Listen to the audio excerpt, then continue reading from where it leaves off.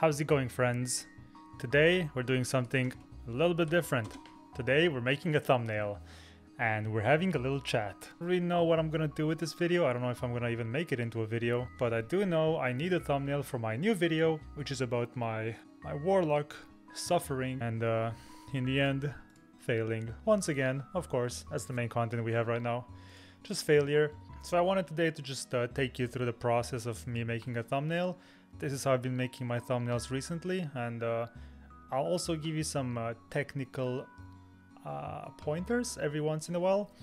Maybe people actually care about that, but first of all, I am going to import this.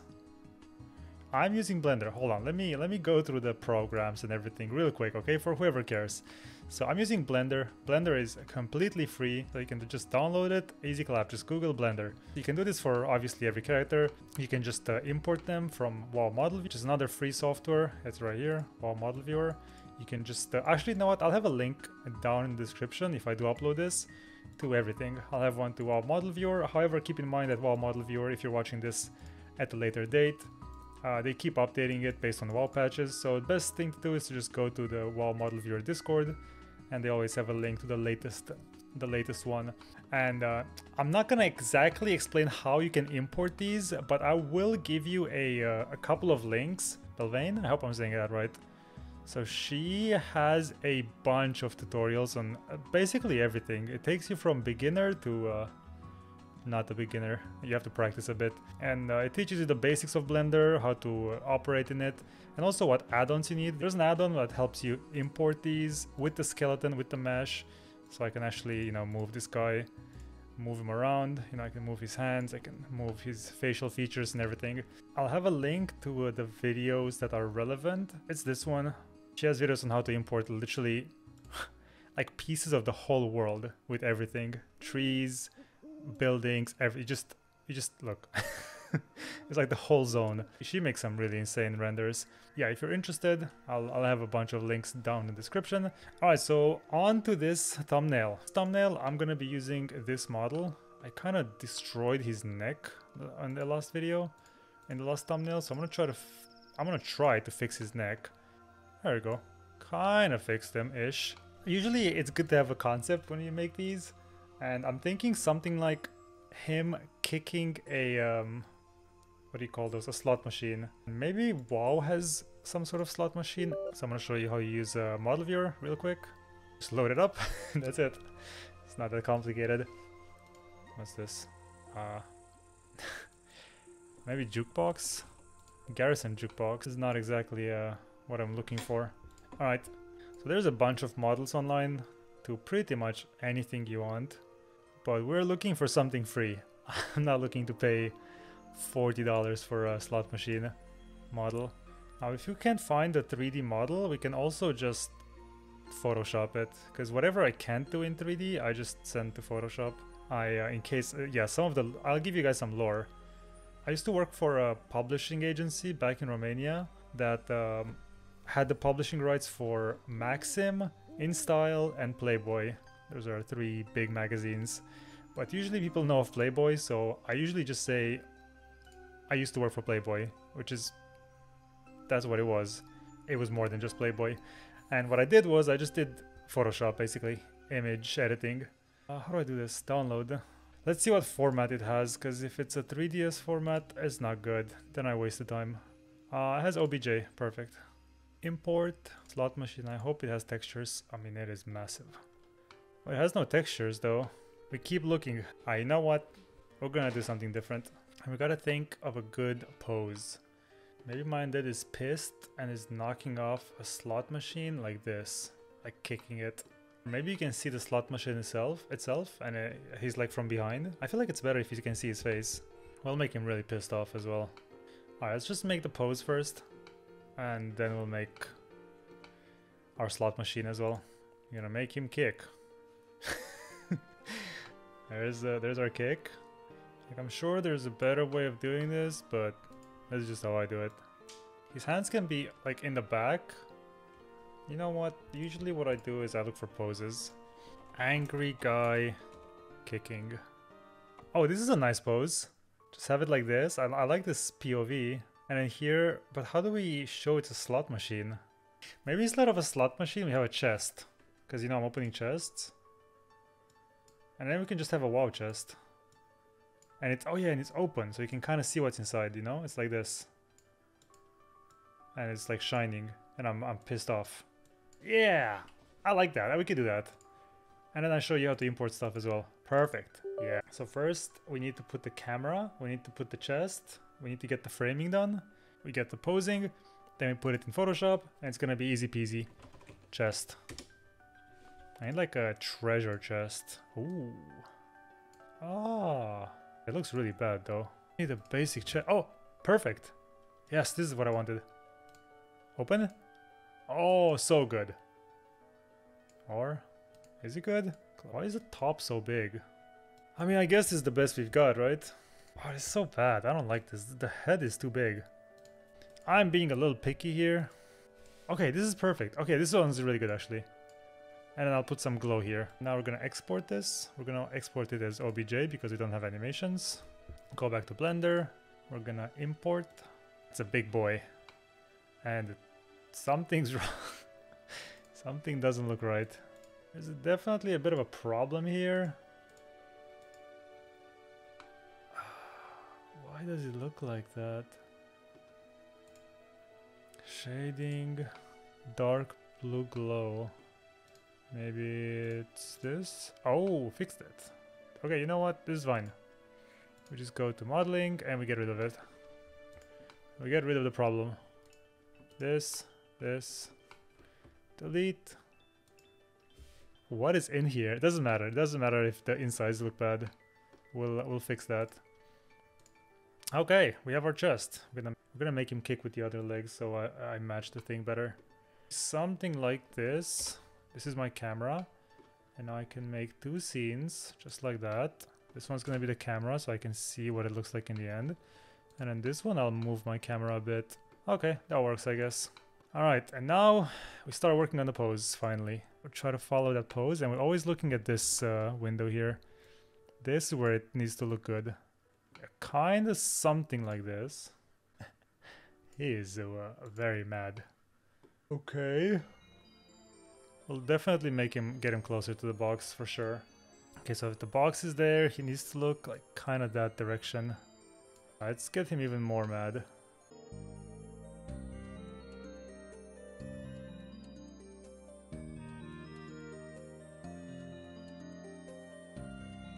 But basically, you kind of get the point, right? This is all it is. I just do this. I just do this sometimes for way too long. And there's definitely easier ways to do this. There's like IK, which is inverse kinematics, where I'm not sure how I can set that up. Maybe it's possible. I mean, I'm sure it's possible somehow, but that's way easier to animate. It would be like I would move this and it would move his whole arm and it would keep this restrained. But right now I can't do that. See, it just does this. I'm not exactly a professional to know how to set up an IK, but again, I'm sure it's not too complicated. I've never done it in this program, so I don't really know how to do it.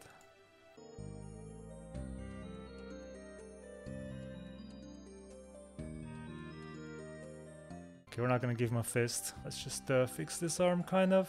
And I'll show you how to render as well. Spend all of this time here and it can look super bad. And then you just fix it in render and it looks so good. Or you can do the opposite. You can spend a lot of time here. It can look really good here. And then you screw up render and it looks really bad. But something like this, you know, I want it to be dynamic. I'm gonna tilt the camera a little bit as well. That will definitely give it more of an edge. But first, I gotta move him a little bit closer because he is too far. So we're taking a look here. What's in frame? And we need to put him. We also need to tilt him a bit as well.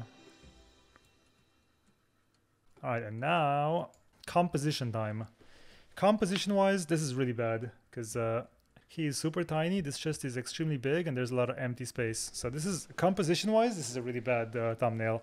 So it's time now to actually fix. So for a thumbnail, I kind of don't care to see the whole thing. I just want to see the main parts. I want to see his face. I want to see that he's kicking something, and I want to see the chest kind of.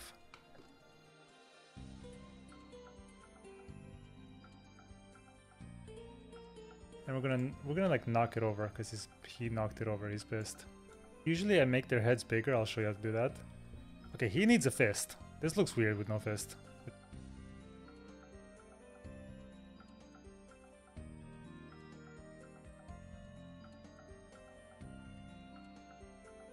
Alright, there we go. This is way better, I feel like. And now we do the dynamic thing, okay? Where we tilt the camera a little bit. So we're gonna tilt it. No, the other... yeah, this way actually. Like this. And now there's more room here for his head, so I can go in even closer. This is science, boys. The thumbnail science. Look at that. And now it's kind of like a perfect fit. I want to make it obvious that he's knocking down the chest. Oh, I can actually make it like this and spill over. And there's a bunch of wrists inside, because that's all I've been getting. Yeah, it's a good idea, actually. Okay, I like this a lot. That's our thumbnail. I'm gonna save. And now we go into lighting. So with lighting, we can go here in Eevee. This is like a lighting preview. Or we're gonna make it look a lot nicer. So last time I did, I had like a pink background, so I have some pink lights. But now we're gonna do this. So I feel like the light here coming from the chest is gonna be purple. Because if we're gonna have a bunch of purple wrists, it's an epic item, so it's a purple outline, so yeah, we're gonna make it purple. I don't know why this chest starts glowing there. I'll do a little cycles preview to see if that's the case. Don't crash. Okay, it looks good. Some purple stuff like that. We're gonna make it maybe a little bit weaker. And change this from whatever this purple is to white. Actually, what background do I give him? Where is he that he's pissed off? Where do I get those? I guess Oribos. Maybe I have to like a light like this, a light blue. Alright, he looks pissed and this looks great. I'm happy with this. Let's do like a quick render. This is not the big render. This is the small render to see what it looks like, kind of. Okay, I want his foot to be like more in frame. Like so. I'll give him like some sort of shadows. I think this is fine. Okay, I'll just render it. Bam! His leg is clipping the chest a little bit. It's not really something anyone would notice, but sometimes I'm like, you know, if I went this far, I might as well just, you know, deal with that. I want this light stronger. He's gonna have the Oribos thing behind him, so it needs to be like very bright. Okay, we're done. We're done. This is... I don't want to take you down the rabbit hole I usually end up on. Okay, perfect. There it is. Image, save as, save it, and we close this, and we're done. And now we go into Photoshop. Let's try to look for some items. That's the icon right there. Would never forget it. I can show you this though. I've never used this. It's supposed to be for the Kyrian thing. Oh, this looks really good actually. Let's do a white background for now. Okay, and let's make this chest drop some wrists, because we got a lot of wrists today. Like that. How do we do this? Copy it. We're gonna rotate this one. Something like this. And then something like this. Maybe I went a little overboard. Maybe I put too many. It definitely ruins the aesthetic. I don't like this. I went too far. It's a thing that happens a lot. Sometimes thumbnail takes longer than the actual video. It is what it is. And we're also gonna cut this one, make it look like it's behind there. Perfect. There you go. We need a nice little screen shot. This is okay. I could see him being very pissed here. We just gotta wait a little bit for everyone to just clear. Clear! Okay, perfect. This looks pretty bad.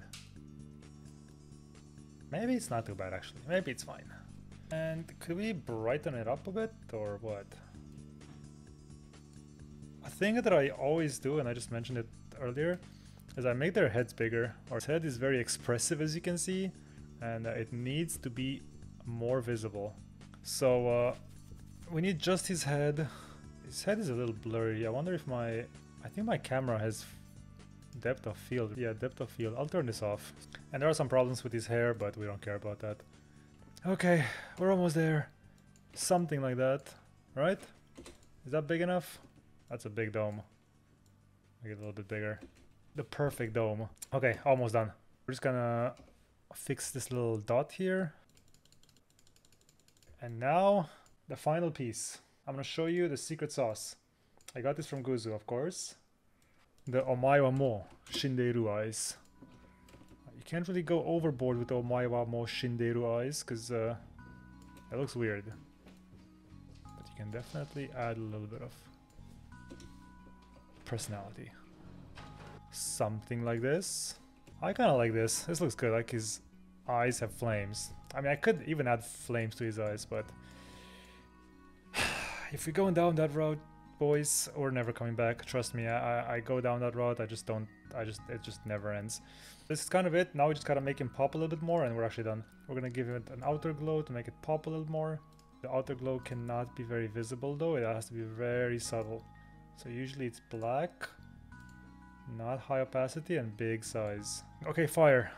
Yes, fire. There's a lot of fire. All this fire can be added very nicely, very seamless. With this, yeah, this is the, yes, I like this.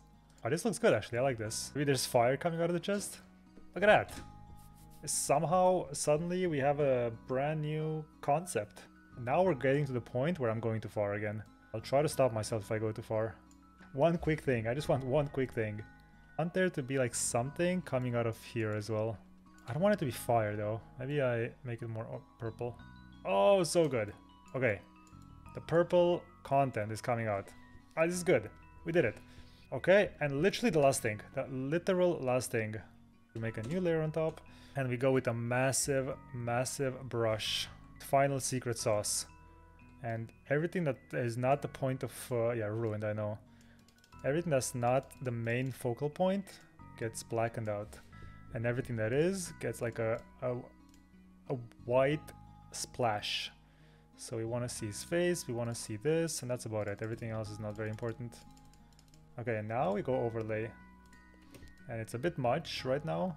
Actually, we also want to see him kind of kicking it, so him kicking it is kind of important. Okay, and now we go like 20%-ish. And I don't know if you noticed this, but like a little bit. Look, if I turn it on and off, so like it puts a bit more emphasis on those parts. And that's it. I don't like this bright white thing in the back being so bright, but let's just do that really fast. Alright, that's my thumbnail. Gentlemen, ladies, I've been recording this for over an hour. There's no way I just upload. I was gonna just upload it like that. Just like that. I wanted to tell you mainly about Blender and tutorials. I'll have a link to everything down in the description if I upload this. But yeah, this is my thumbnail. Make sure you click this video. And thanks for watching, I guess. This is gonna be my emergency video. If I post this, then you know I'm in a severe lack of content. But much love, appreciate you watching, and I'll see you tomorrow for a new adventure. Peace.